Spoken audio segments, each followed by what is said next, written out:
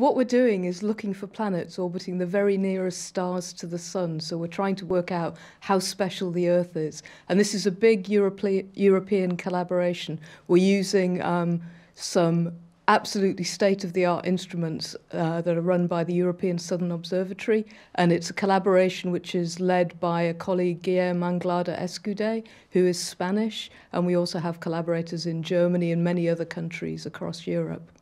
There's absolutely no way we could have done this by ourselves at the Open University. It required skills and work from people across Europe to get the results that we've got.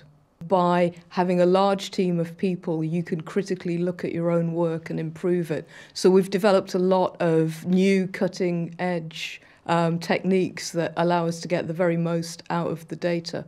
Well, I think this is hugely important. I think it's a very key part of just sort of the epic adventure of humanity finding out about the world and the universe. So ultimately, this may identify the very first planets that people go and colonize outside our own solar system.